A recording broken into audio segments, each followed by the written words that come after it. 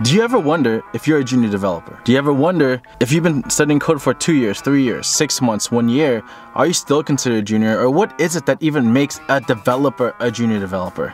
I'm gonna go ahead and talk about it right after this intro.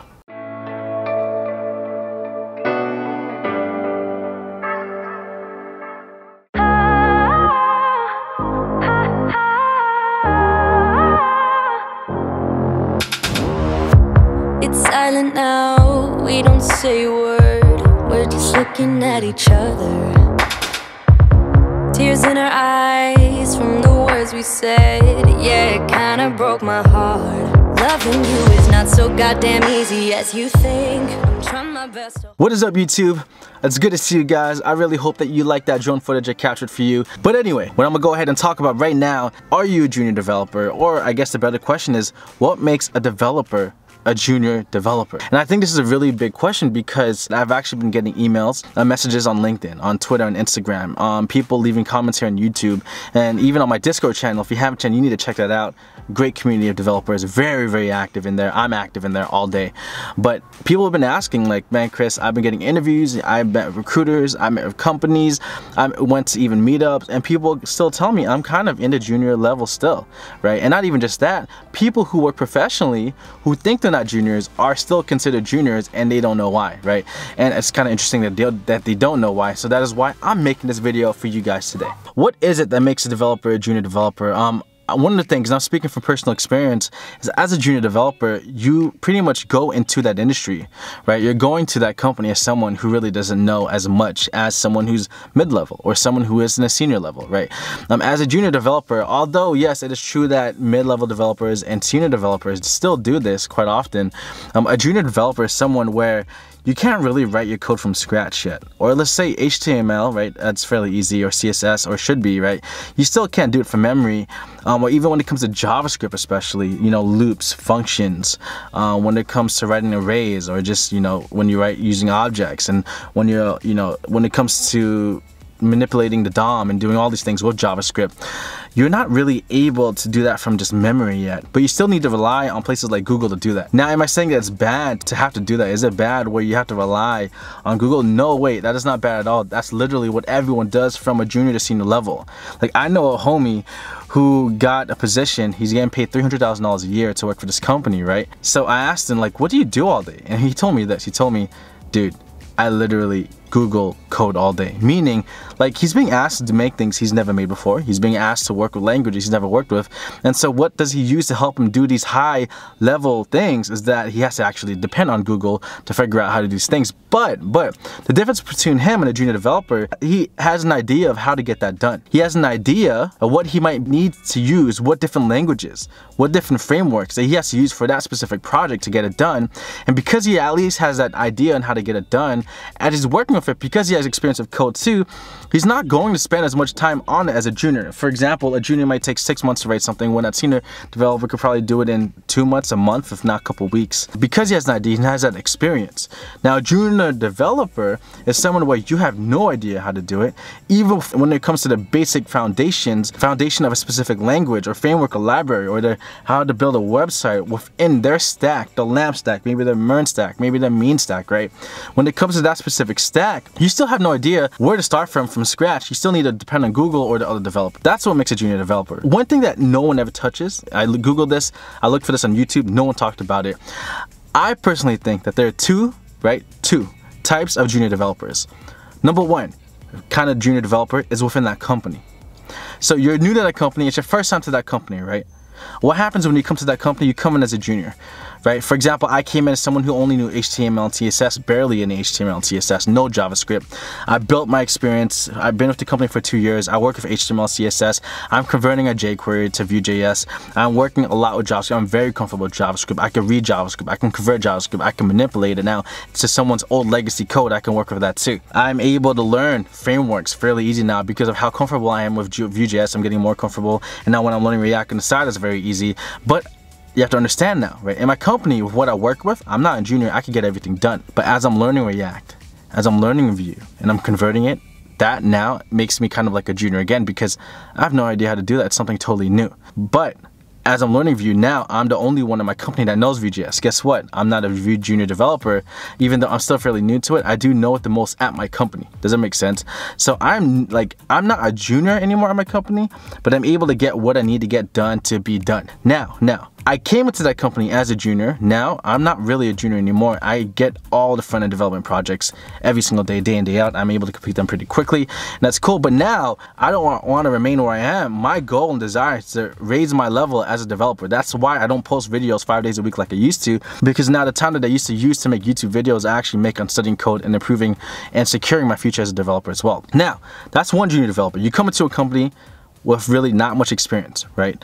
And that's fine, that's normal, that's how everyone starts. Now there's a second kind of junior developer. The second kind of junior developer is, let's say I've been with my company, okay, for 20 years, right? I've been in my company for 20 years. Let's say we use a LAMP stack at my company, and I do the exact same thing every day for 20 years, right? But the thing is this, at my company, I'm doing the same thing every day for 20 years. Just because I'm doing that same thing every day for 20 years, just because I have 20 years worth of experience in my, my arsenal as a developer, does not mean that I'm actually a mid-level or even a senior level developer. Why? Because I've just been doing the exact same thing every day. If I haven't been studying code on the outside, not improving my skill on my own personal projects to get familiar with other languages, on those more up-to-date languages, frameworks that are very popular, then guess what?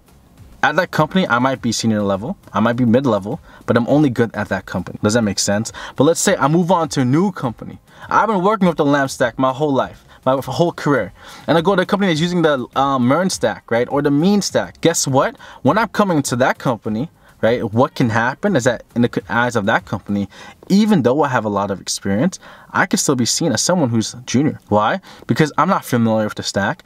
I'm not familiar with how they're working. Now, what makes me a little different from a regular junior developer is I have experience. I know how to code around things, right? I know how to figure things out, but it does not mean that I'm actually mid-level, senior level developer. I'm still a junior there. Does that make sense? I really want to talk about this because I think this is very important, especially with all these people who are applying. And so the thing is then, how do I get out? Number one, if you have no experience, no matter how good you are at code, you're still a junior. You have to prove yourself within that company why you're not a junior developer anymore. Secondly though, if you are hired at a company and you are a junior, what you need to do outside on your own time is that you need to be able to study code. You need to be able to improve your skills, because you'll only do what you need at the company. You'll stick with that stack, but you don't want to be a developer that's only good at one stack. You want, for example, we're doing Vue at my company. When I'm not at work, actually, I kind of stepped it down a little bit, but I'm going to step it up soon. I stopped learning React for a little bit. I'm not studying as much, but when I'm not doing that, I'm studying React like crazy, right? My goal is to learn actually PHP. I wanted to learn Node, but PHP is more relevant right now here in Orange County at least. Node.js, I'll probably put in maybe a month or two in it in the future. PHP and React and Vue.js is my main priority right now. But why am I studying React and PHP outside of my work, even though I don't do that as much at my job?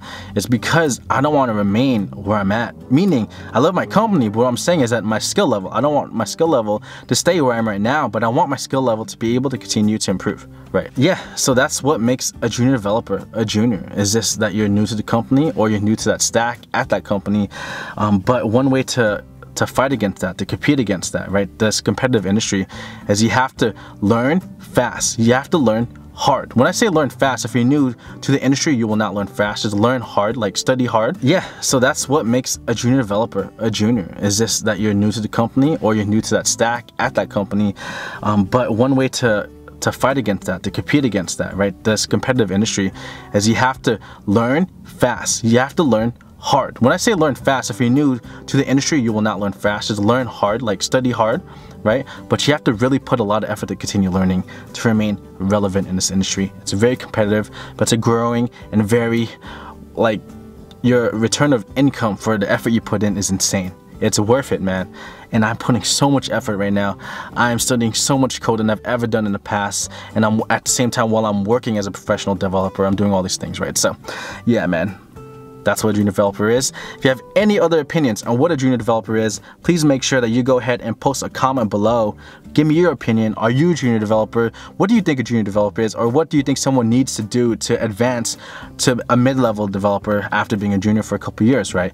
By the way, also guys, huge announcement. Devs Life clothing is actually back now. So I'm wearing this Devs Life. This isn't the new sample, the new shirts that are actually coming out. I actually have the samples from me coming in, but they're actually live. They're ready to ship. So go ahead, check out devslifeclothing.com. And if you are considering being a developer as well, if you don't know, if you don't mind, you know, if you want to get in the industry, become a junior, go ahead, check out Treehouse, link in the description below. But other than that, man, thank you guys for watching. I love you all so much, man. I love doing this, uploading videos for you. It's insane how many messages I get on Instagram, on Twitter and everything. People telling me, even on LinkedIn, how much their lives have been changed because of these videos. I did nothing wrong. You guys did all of this. I did not study code for you. You studied code. You put in the effort. You paid the money. You invested your money to learn code, and you brought yourself to those positions. So if you've got a job and you haven't told me yet, man, you gotta let me know. I'll make sure to share it in my community forums and on my Instagram and everything too. So love you all. Thank you guys for watching, man. This is Krishan, Lifeboat Developer, and I'm out. Peace.